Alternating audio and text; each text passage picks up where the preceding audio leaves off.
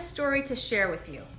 My son was 6 at the time, and he just got into big trouble in first grade. I don't remember what he did, but I'm sure it was huge because he's always been a bit of a joker. So I get the call from the teacher, and as soon as I hang up, I call my ex to relay all of the details, and together we come up with an appropriate consequence. Later that day, when his dad picks him up from school, he calls me from the car, puts me on speakerphone, and together we dole out the punishment. Now, my son's response to deflect his behavior is this. He says, "It's not fair that you two talk so much. I can't get away with anything."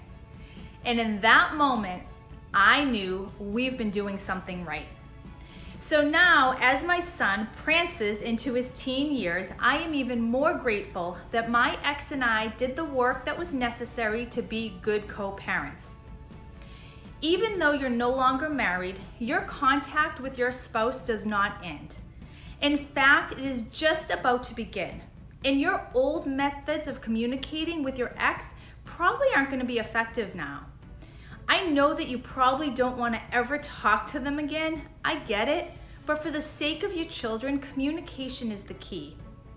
Your children can grow up emotionally healthy and well-adjusted in your newly reconfigured and redefined family, but it's going to take some work. Listen, being a kid is hard enough. Let's make it a little easier on them. I wrote the Parent Co-Pilot Creed in the hope that these come to mind when you're in the thick of conflict. So here they are. Number 1, I will allow my child to love his other parent. 2, I will not bring my child into my drama. 3, I will listen to my child when he or she has something to say. 4, I will not ask my child to be the messenger. 5, I will never let my child hear me disparage their other parent.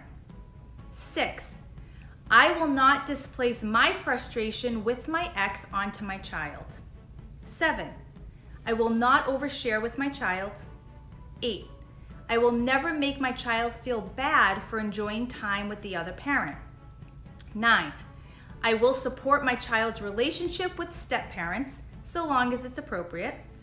And 10, I will let my child just be a kid. If you would like a copy of the Parent Co-Pilot Creed, just shoot me a message with your email address and I'll send it over.